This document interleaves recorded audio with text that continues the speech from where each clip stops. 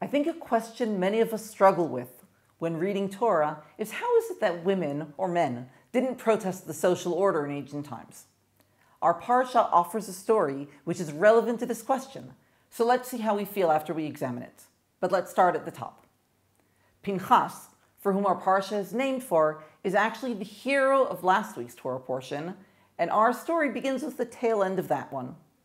Pinchas ben Elazar ben Aharon HaKohen was a religious zealot. He brutally put an end to a plague inflicted on the Israelites for straying, committing adultery, and intermarrying with Moabite and Midianite women.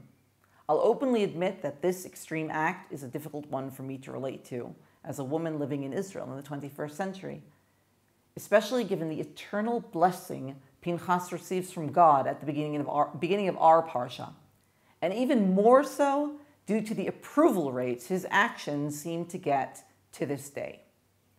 Luckily for me, the parsha quickly moves on to count Bnei Israel by tribe, giving mention to the main families in each of the tribes. When reaching the tribe of Menashe, as it lists Menashe's sons, we are unexpectedly introduced to the 5 daughters of Tzlofechad: Machla, Noah, Chogla, Milka, and Tirza.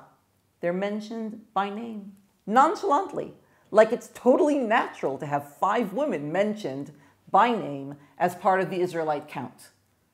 I'll admit, this was my bat mitzvah parsha, and at the age of 12, I totally overlooked this element in the story, something that truly puzzles me and even embarrasses me somewhat today.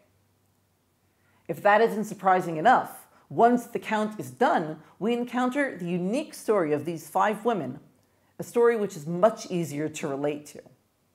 So a group of people, 5 women, members of what is essentially an oppressed group within society, comes forward, approaches Moshe, raises its voice, demanding to alter social order. And this is a really big deal. You can probably tell from my voice and expressions how exceptional this story is, but let's spell it out. First of all, we're speaking of 5 women, and minor characters at that.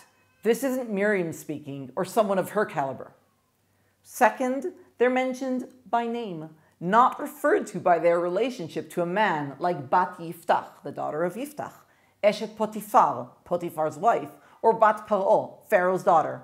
They are named Machla, Noah, Chogla, Milka, and Tirza, not once, but twice within our parsha.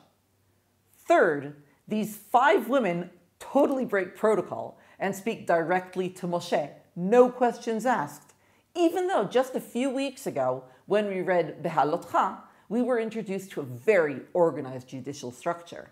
They totally ignore that and go right to the top. You can imagine the scene. Moshe holding court under a tree or in a big tent, surrounded by men, lots of men. There's a lot of hustle and bustle, and then these 5 women come forward, and you can imagine how they're dressed. Maybe they have to push their way through to get in. Maybe they have to yell to get his attention. The court falls silent as they speak. Or maybe someone tries to shush them, or mansplain them, or try to push them out. I'm guessing we can all picture the scene. Finally, what they have to say seems to be in protest of accepted social order. They challenge the law of the land, which dictates that property which belongs to a man who has no sons, who can inherit him, is transferred automatically to the nearest male relative. The Hebrew text is very powerful. Lama yigara shem avinu. Why shall our father's name be subtracted from his family because he has no sons? They demand the opportunity to carry on their father's name as women.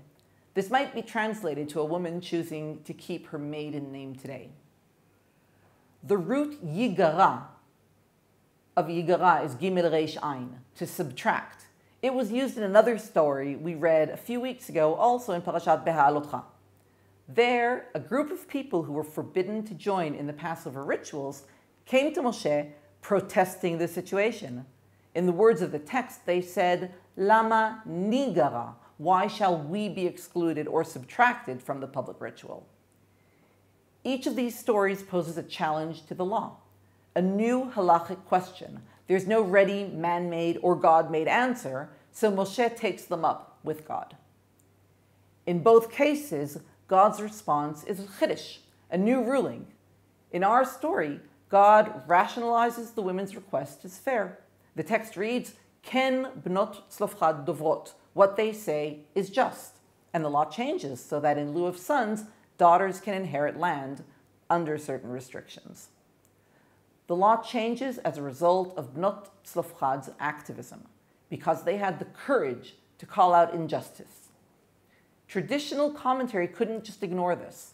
Some suggest that Moshe simply forgot the halakha which he had received at Sinai, while others say that at Sinai what was received were the general rules, whereas the details were revealed as needed, because how could Moshe have forgotten? The Talmud in Baba Batra goes out of its way to tell us how wise and righteous these 5 women were, and how they actually deserved the halakha to be introduced in their name.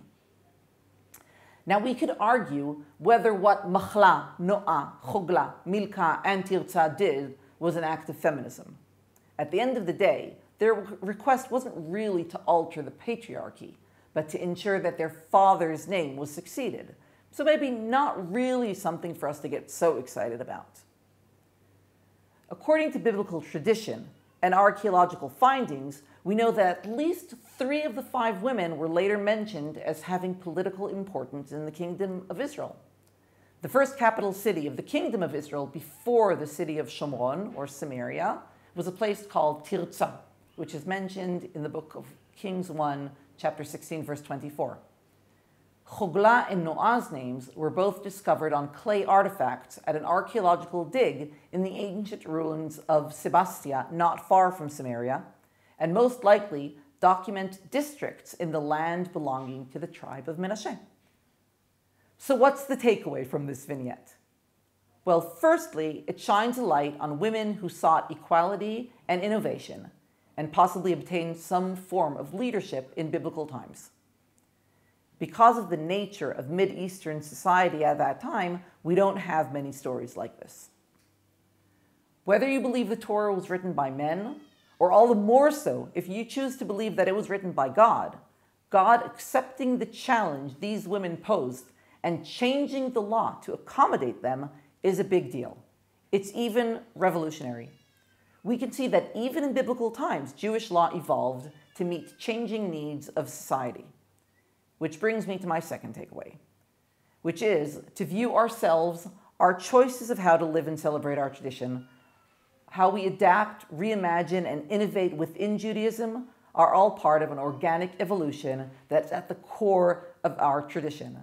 And so long as we see ourselves as part of a larger global community and our actions as ways of sustaining Judaism today and ensuring its continuity, our Judaism connects us with our history and past, but also with communities around the world moving forward. And we should picture ourselves as part of this vibrant international people. I began this video asking how it is that people didn't protest the social order in ancient times. In many ways, it's not really a fair question. It's anachronistic, and it imposes our politics on ancient times. The story we looked at today is a vignette which suggests that social change occurred even during biblical times, and women and men didn't always accept the laws received. So no, I don't think that we can say that they were big feminists. But stories like this, which highlight change and innovation, empower me as a woman, as a mother, as a Jew who knows that my Judaism enriches my life, gives it meaning and depth, and has a place in this day and age, because it is continuously evolving to fit our times. Shavua Tov from Schechter.